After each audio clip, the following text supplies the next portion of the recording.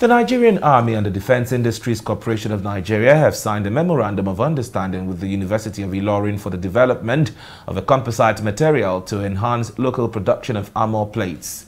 The event aims at reducing the over-dependence of the importation of foreign equipment production of indigenous metal materials, reduction of foreign exchange rates to boost Nigeria's economy, among other benefits. The Chief of Army Staff believes these will improve human capacity development among member parties and enhance mutual benefit, as its product will be marketable across the world.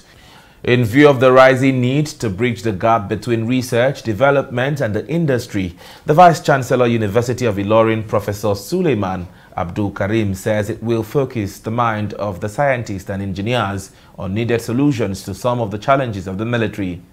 Highlighting the significance of the MOU, the Director General of the Defense Industries Corporation, Major General Victor Ezugu, said the industry is making giant strides in improving local production to reduce high cost of procurement. We look carefully into selection of parties to this MOU. The parties to the memorandum of understanding were carefully selected to include both military and civil institutions. One is the Nigerian Army institution that is saddled with the responsibilities to coordinate and promote science, technology and innovation through research and development, and that is the Nigerian Army System Development Center, headed by Brigadier General Osunsun.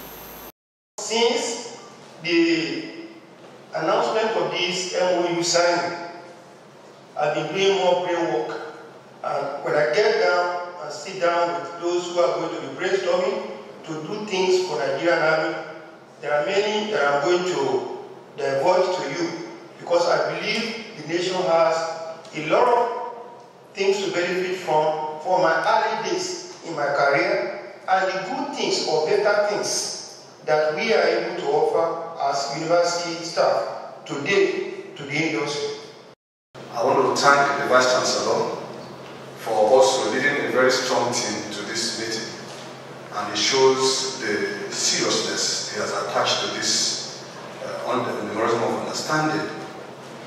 Dicon, for instance, has produced the Ezugu variant of mine-resistant ambush-protected vehicles, 10 units.